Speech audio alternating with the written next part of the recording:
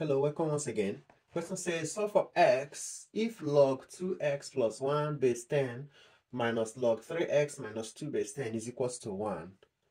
This is a very simple logarithm. So when you see something like this, we'll just apply the subtraction law of or division law of logarithm.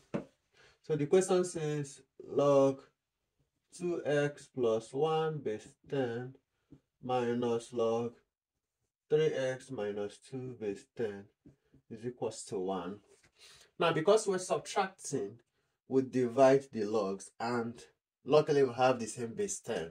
So you take one of the base 10, log base 10, so you have 2x plus 1 all over 3x minus 2, and is equals to 1. This implies that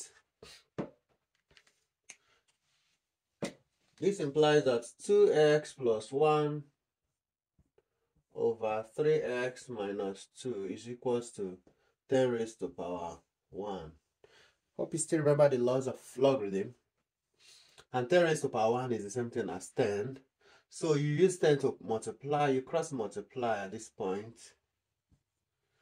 10 will multiply everything here, 1 will multiply everything here.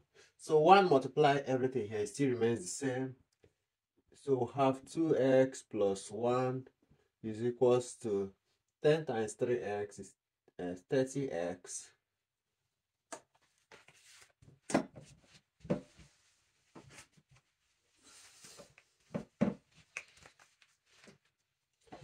So we have 30x. 10 times minus 2 is minus 20. At this point, you collect like 10, so let all the x be on this side. So have 2x minus 30x is equals to minus 20 minus 1. 2x minus 30x is minus 28x is equals to minus 20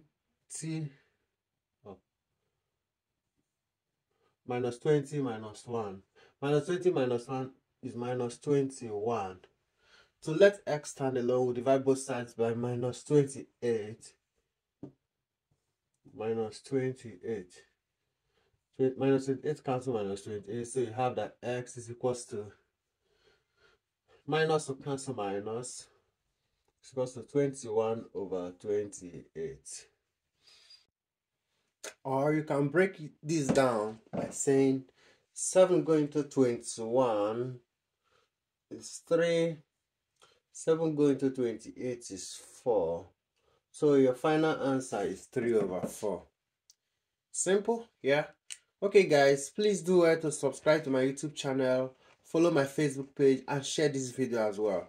Thank you very much. Bye.